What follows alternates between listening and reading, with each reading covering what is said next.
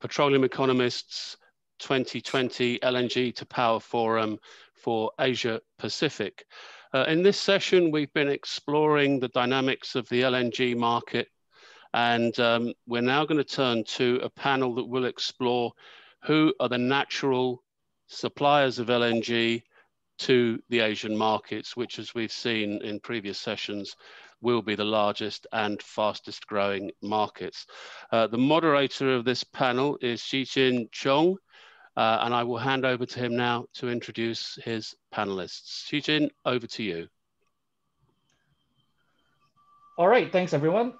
Thanks Alex for introducing me, and thank you all for joining us here today. We have a very exciting session lined up. We have some great panelists to discuss what it would mean for natural supplies into the Asia market. Just some housekeeping rules. If you do have any questions, please feel free to type them at the corner of the Q&A session, and we will try to address them in the course of this panel. In addition to that, we will try to go through a couple of discussion points, and we'll have a hard stop at about 12:15. Now, I'd just like to introduce my panelists. We have Sanjeev Gupta. He is an M&A specialist, Asia Pacific oil and gas lead for Ernst & Young.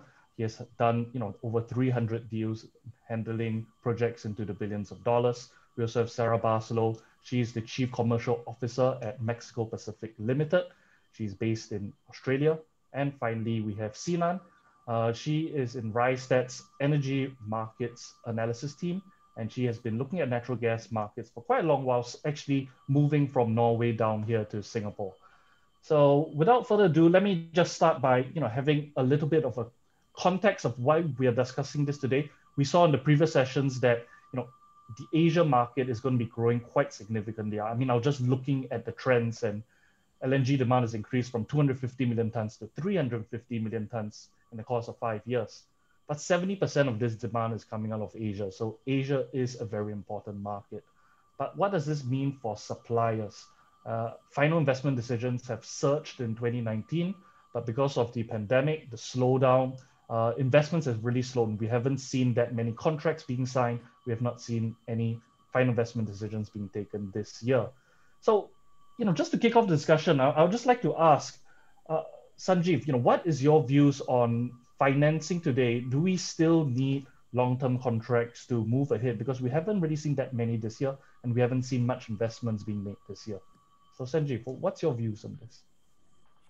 Sure. I think maybe I'll just give a bit of a context. So there is a wave of liquefaction projects coming online over the next few years, as we know. I mean, as you have mentioned earlier, given the basic investment decisions made in 2019 of about 71 MTPA, right? But as we know, the markets have since improved. The JKM moved from around $2 per MMBTU in May to about $6 MMBTU in October. So I think, I believe the markets, the energy market certainly will need the growth in demand, which is, to sustain basically the higher prices. But I think competition is going to be very stiff, right? So I think what I expect is that, the LNG, and it's going to be a buyer's market. So the LNG suppliers will need to play the downstream, right? Which means that, in terms of the capital basic decisions, I think the suppliers will need to play essentially a role there, right? So I think we expect to see joint ventures. We expect to see the alliances, and we expect to see the investments also coming in by the ultimate consumer, the steel companies and basic ceramics, essentially the power plants. So it's going to be a market which is based upon the basic demand, basic uncertainty. Plus, I think now we have the US elections outcome also, due and how it will span out. So it's going to be a very interesting market to see. But I personally expect the LNG demand in Asia to grow. Yeah. Over to you. Thank you. I think that was a very good summary of the different things that we're going to expect. And I will come back to a couple of those points later on. But maybe I should just push it over to Sinan. What do you think are some of the global trends that's affecting the market industry right now, especially on the supply side? Thanks, Zhixin. We have to take the cost as an important threshold here. When it comes to cost, we have capex and we have operating costs. So for the already sanctioned projects, operating costs is quite key to make sure the cash flow is coming in. As the already sanctioned projects, they will be likely to continue or come online as scheduled. That's why we still expect 2020 LNG production to reach 370 million tons, still a positive increase from 2019. This is contributed by the startups in the US, Russia, and potentially in Malaysia as well. But when it comes to new unsanctioned projects, we know that 6 projects with a total capacity of 72 million tons per annum were sanctioned last year. So these projects concerned $70 billion. This year was initially expected to be another successful year with LNG project sanctioning. But the bearish market sentiment suggests a significant amount of projects across the US, Canada, Russia, Qatar, Australia, Mozambique would be delayed to 2021 or even to 2022, 2023, which leads the investments in LNG to shrink to mere $3 billion this year. So among all these unsanctioned ones, Qatar gas train 8 to 11 has the lowest break-even price at around $4 to $4.5 per MMBtu.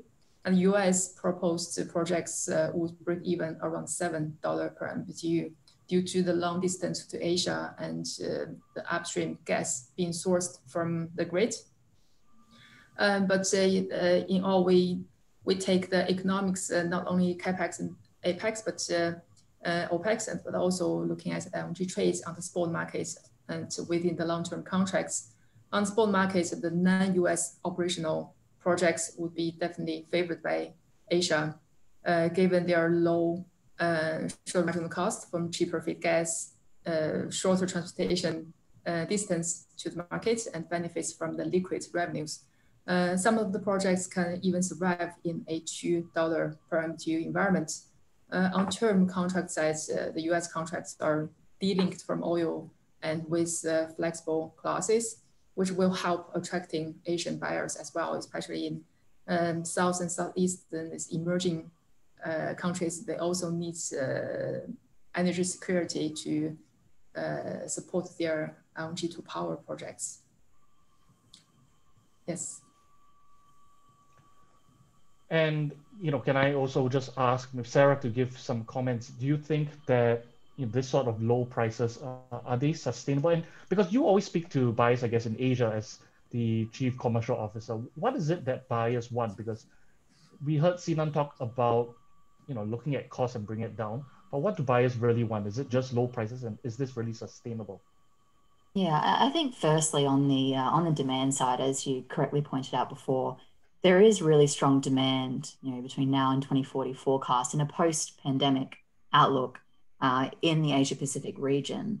And LNG buyers know that the market's forecast to rebalance around the middle of this decade, and that LNG projects take 4 to 5 years to build. So while we haven't had any projects sanctioned this year, we are expecting to see them over the next 12 to 18 months to fill that supply gap. It's really to your point then, which producers are actually going to be able to get those contracts and take FID. And the trends that we're seeing, the LNG market's evolved a lot over the last market cycle, and it's really been compounded in terms of buyer requirements and criteria through the pandemic this year. But buyers are essentially still, and particularly in the Asia Pacific market, seeking 3 things. The first is certainty of supply.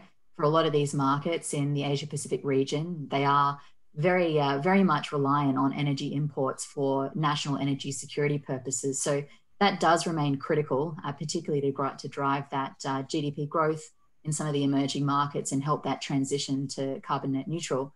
Flexibility is the other key trend that's continuing in terms of buyer appetite. Buyers have seen, particularly through this year with demand fluctuations and unforeseen events, that flexibility is key. If a producer can't offer destination flexibility in its entirety, not just limited by a number of days, buyers are putting a price penalty on those cargoes or on that term offering. So that FOB or at least destination-free flexibility is all the more critical again and relevant. But then it generally all comes down to price. You know, from a pricing perspective, there's material price sensitivities. The buyers had at the beginning of the year. We knew there was going to be a period of oversupply due to a large tranche of FIDs taken, you know, around 2015 earlier in the last decade. But we didn't see the pandemic coming. And so they've become all the more price sensitive through that as they're trying to manage their own home economies. So what do producers do in that regard? We see those split into two buckets. There are the existing producers. There's a lot of contracts within the Asia Pacific region that are actually due to expire between now and 2030. You know, we see over 70 million tons of contracts expiring. And these existing producers are really trying to remarket and recontract those volumes. The challenge they have is when those contracts were originally signed, the pricing market has moved so substantially. Those contracts were, you know, 14, 15% Brent or JCC, and the market's now definitely sub $11 on long-term volumes, 11% rather on long-term volumes. So these producers have the challenge of older plants that are generally less efficient, they're more carbon intensive, and quite a few of them need new reserves to back those, the continuations of production. So they're a little challenged on that cost and ultimately price perspective. But equally so for new suppliers, which is the second tranche of producers these producers are in a way able to benefit from the innovation that we've seen in the LNG industry over the last 5 to 10 years in terms of design, technology, carbon mitigation measures and so forth to bring down cost. Everything we hear is how do we bring down cost? And these are key, very fundamental development decisions that are being taken by these projects now to try to meet that pricing market. You know, something close to home for me, for example, that Gulf of Mexico model was a great innovation, a great disruptor to the market 5 years ago. And it remains a really great proposition, but unfortunately just isn't as economic when you get that LNG into Asia. So producers such as, you know, Mexico Pacific Limited, we take that model, but we move the liquefaction point over to the West Coast to reduce shipping, and you draw off a cheaper basin, and you can offer the lowest landed price LNG into Asia. So that innovation is really key for these producers to do all things necessary to get that price down, to get those contracts. At the end of the day, the lower priced LNG will be the ones that get the contracts that they can then take FID. Unfortunately, not all of these projects will be able to do that because as each contract is signed, that demand opportunity is captured, and that demand opportunity obviously is not infinite. So it's a matter of timing in that regard, hence the focus on pricing. Well, actually, back to what you've mentioned, and you said that, you know, everyone has been focusing on cost and trying to bring that down. But at the same time, there has been more and more buyer requirements, you know, asking for carbon neutral LNG, asking for shippers more flexibility in order to divert cargoes. And all this comes at actually higher price. So the question then is there a point where, you know, suppliers such as yourself are beginning to say there isn't that much more that you can squeeze to bring the prices down? As you said, some projects will probably fall ahead, and only the most cost-efficient projects will go ahead. So who do you think is in the best position to move on right now in this current position and landscape? Yeah, I think that, you know, your traditional players like the Qataris obviously have a lot of volume that they're looking to sell. They've got a great market position there. Their volumes aren't as flexible, but buyers do also want diversification. So, you know, we're able to match Qatari pricing by bringing that gas over to the West Coast. That West Coast North America space, I think we'll see quite an emergence of projects there. The Gulf Coast, I think that will really depend on how much of the Atlantic market they can capture. Those economics can still make sense, and it's a nice diversification play as well for the Atlantic market. But I don't think we'll see a lot of contracts out of the Pacific market being signed with Gulf of Mexico players. All right, Sanjeev, over to you. I actually wanted to ask, what are your views on contracting today? Because if you look at, you know, what greenfield LNG projects require, they require long-term contracts in order to move ahead.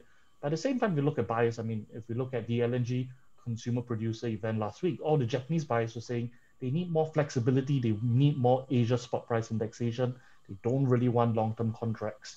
How is this impasse between buyers and seller is going to allow investments in new projects? How are companies thinking about this? Yeah, so I think, I mean, as I mentioned earlier, this is going to be a basically buyer's market, and as basically Sarah mentioned, one of the prime factors will be the flexibility, both in terms of volumes, so spot trade versus the price flexibility. And competition is going to be very, very tough, in the coming market, because buyers would also like to have the portfolio of suppliers as opposed to one, because, I mean, given the situation you're likely to see.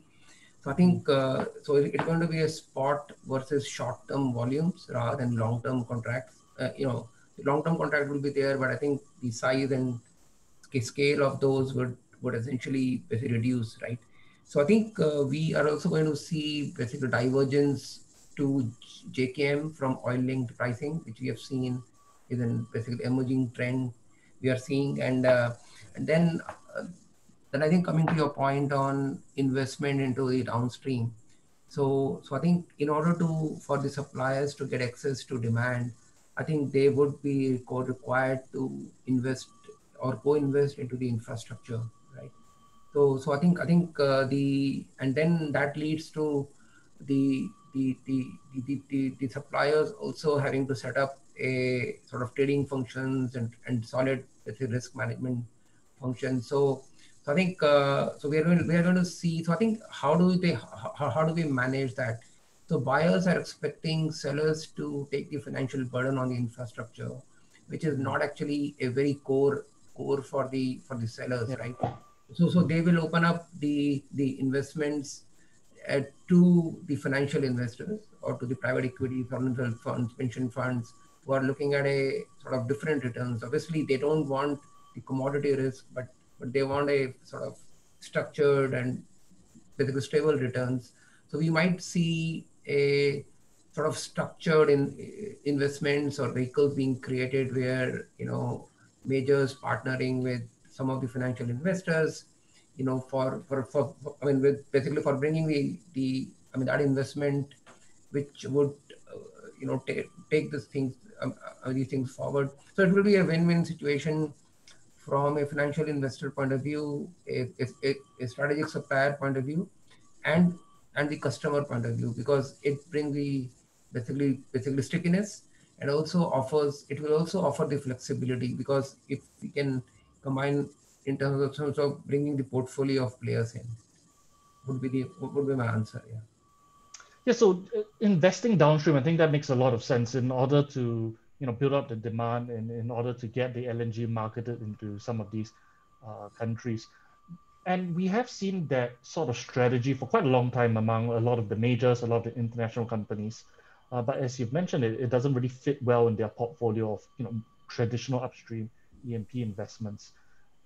So in Asia, that process has actually been quite slow. What do you think are some of the obstacles that's stopping these international companies from investing in midstream and downstream infrastructure?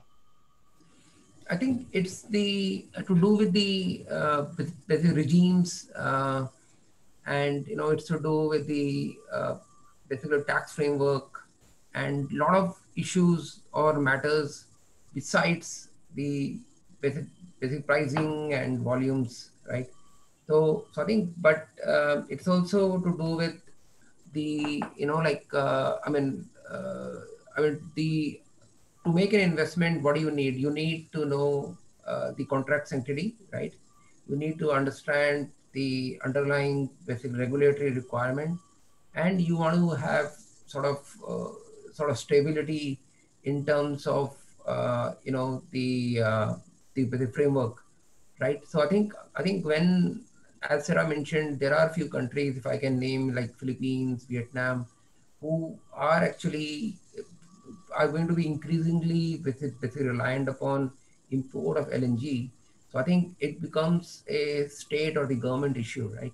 So I think then the government will need to step in to support to support the industry and to make the investment climate more friendlier. And I think we likely to see a change in mindset at all levels, because this is going to be, I mean, LNG is going to grow in Asia. I mean, because we are a net importer. If you leave Australia out, I think all of the countries here are actually basically reliant upon the imports, most of the countries. So it's all about supportive policies from the government, which is interesting because when we look at some of the markets in Asia, they tend to be quite supportive of renewable developments today. And we've seen a lot of supportive policies on that front, but not so much on natural gas. Just changing some tack here, I wanted to ask Sinan, I mean, what's your views on equity style portfolio marketing? I mean, that seems to be another topic that Sanjeev has mentioned on projects that allows projects to seek long-term contracts to move ahead. Do you think that this is sustainable and this is the way moving forward? Just companies taking on equity LNG? Yeah, we definitely see the portfolio on both sell sides and buy sides, and buyers taking share of LNG projects and also provide financing. I think this is the way going forward. But when it comes to buyers, we need to look at both sides. The already quite mature markets, the buyers, and also the emerging markets. As Sanjeev just mentioned, for markets for example, in Vietnam, in Myanmar, and also in Thailand, the Southern Asian countries. So those countries usually need a large financing support from foreign investors, and of course has to be supported by the local governments. But for the projects for example, in Japan, in China, and also India is becoming more and more important in this area. So we would see the gates of opening the markets is wider, but still is not there yet. It would take years or decades to really open up the markets. And just back to the investments into the infrastructure question you asked earlier on, Jixin. We see that China just established an infrastructure company called Pipe China that would focus on infrastructure midstream, a bit downstream, but the big three NOCs would definitely focus on upstream and the downstream sale. So for that, we would see the monopoly of this infrastructure structure would be less compared to before. It was not possible before, but now it will open up to smaller players, to even foreign players. There's the same case in India as well. But in India, you have the country level transmission system, then you have city region level distribution, then you have the regasification terminals. So of course, all these three infrastructures and downstream definitely, the regasification terminals are definitely the most possible way for the investors to come in. And just that means would be more portfolio activities in such like regasification terminals and also in liquefaction terminals when it comes to financing as well. So it's about having an integrated, I mean, similar, you think it's an integrated approach in order to penetrate some of the markets in Asia, which is very different from what we've seen traditionally.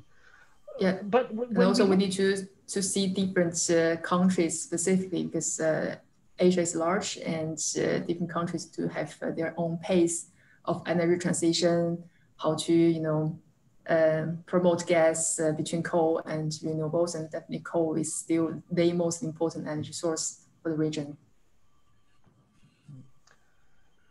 When we do look at the amount of LNG or uncontracted LNG that will be building up in the market, especially in this period where demand has dropped significantly, just to turn this over to Sarah, do you see this as a concern, especially when you see a lot of companies build up their equity LNG without actually having secured the end user in place? Does that make you a bit concerned about marketing to some of the buyers in Asia? I mean, not on a long-term basis. I think this year has been challenging for the market generally, but We see the market recovering on the short-term basis, next year stabilizing out a little, particularly the Asia-Pacific region. I mean, that's it's such a fundamental part of LNG growth. And over the longer term, you know, despite the pandemic this year and the oversupply that we saw coming many years prior, we do see that market supply really settling down and a real gap there opening up around the middle of the decade. From that point, it's really structurally short. I mean, there is a real need for continued investment in LNG. Whether or not it will be as heavily driven by the equity investment and equity portfolio approach, I think given capital allocation, you know, conservation measures that have occurred this year, a lot of those equity style projects have been deferred. I think it'll be a real matter as to whether or not the independent projects can slip in the meantime and take the demand opportunity. But I don't see the equity model going anywhere, particularly given the level of growth that's foreseen for Asia through to 2040. One of the things that you mentioned was innovative practices are really needed for LNG to penetrate certain markets. And you mentioned the Gulf of Mexico model was a very excellent, it provided that flexibility. And we have seen that today, where there has been enormous flexibility that has been exercised on US projects, something that was not really thinkable 4 or 5 years ago.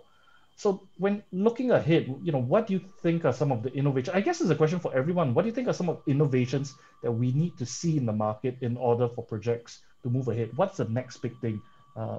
And this is for any one of you. Yeah, I think that flexibility is key. The diversification approach will become all the more relevant as we move into a supply shortage period in the second half of this decade. So we'll see buyers continue to take volumes from different supply sources to make sure that, you know, they don't have their eggs in one basket and they are sufficiently covered across the regions. That flexibility, I mean, credit to Cheniere and the Gulf of Mexico model that they built out there, that really disrupted the market and has been an integral part of balancing this year's market, and not particularly to the detriment of those LNG producers, right? Like the buyers are taking the commodity risk. So the producers aren't really covered, aren't really impacted all too much economically. So I think that sort of flexibility will continue to be incredibly important as we build out, given the sensitivities that this year's really brought to light. And also when it comes to the contract duration, I think it will be shorter and shorter. So in the past 10, 20 years ago, long-term contract is 30 years plus. And then we see in 10 years ago, like the most signed contracts were normally 10 to 20 years. And now we see more and more 10 years. Well, of course, there are still some 20 years plus contracts, but we see more like 2 years, 5 years, 10 years contracts emerging in the markets more and more. And also the contract price indexation will be more flexible as part of the flexibility as well. It's not only linked to Brent or GCC, but more with gas itself, or even with coal that was signed some time ago. And the contract could be indexed to more than one commodity. There's also the trends going forward, I think. Yeah, I think I'll echo my other fellow speakers. I think flexibility is one which is coming constantly across. I think flexibility in terms of pricing, volumes, and I think what will happen is I expect is for the LNG aggregation to become a more common phenomena, like essentially demand aggregation. So we'll likely to see some hubs being created, and then so we are going to see the portfolio model.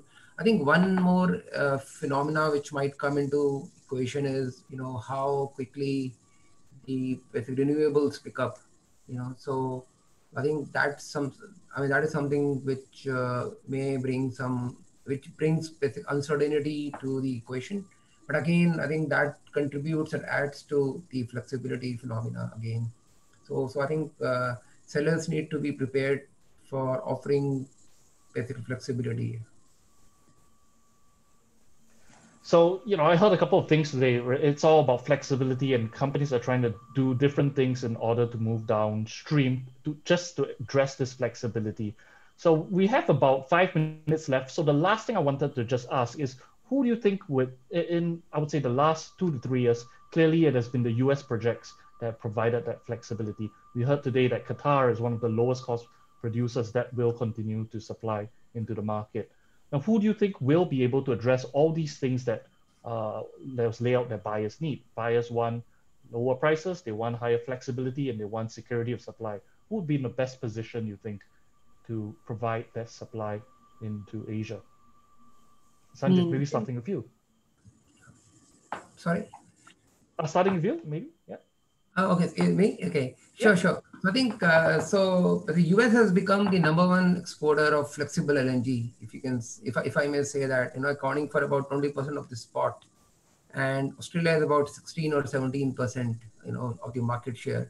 So US LNG, they have access to highly liquid and interconnected low price natural gas market. That's the advantage they have. They are offering contracts with flexible basically destination and with multiple pricing mechanisms. That's what we have seen. And also the lower and less volatile delivered cost than many of the other competing oil indexed projects. So I think US as a market is sort of well prepared. So obviously, I mean, Qatar and Russia will have to really, also bring the flexibility. Yeah, standing on the... Oh, sorry, but Sinan, please, go ahead. Yeah, so from the buyer's perspectives, they would definitely need a certain level of security. So for those kind of volumes, I don't think the flexibility or destination is that important. As in Japan, they are over-contracted. So for the, let's say, the base load contracts, I think the tolerance could be quite high for the inflexibility. But for the more expensive ones, like the US ones, they would have the ability and flexibility to divert it somewhere else. I think it comes down to each project's fundamentals, right? If you've got an integrated reserves play that's producing solely for an LNG export project, it's very hard to be flexible on volume when you don't have an alternate outlet for your gas. So those projects that are buying from gas basins that, to Sanjeev's very point, are highly liquid and low priced, I think we'll see them succeed. It goes to pricing. The flexibility in itself is a component of pricing when you think about it in terms of the ability to optimize and manage demand fluctuations. So the market-based gas plays, or at least indexation to those plays, I think will be very important for projects that are able to actually offer that flexibility. Thank you everyone for your comments today. I thought we had a very excellent discussion. We spoke a lot about flexibility today, and at the end of the day, as LNG suppliers, it's really about understanding what buyers want. We've heard it's mostly flexibility, it's mostly price. There seems to be a little bit more about carbon neutral LNG today and lower carbon pathways. But I guess over the next few years, it remains to be seen who would actually succeed and who would be able to take that market share, especially as Asia continues to grow. So once again, thank you all for taking the time to attend this session. There is a couple more sessions that we have later on. There will be an excellent one on Vietnam, so please stay tuned for that. And thank you to my wonderful presenters for sharing their thoughts with us today. So do hope to see you guys again. Please stay safe. Thank you very much. Thank you.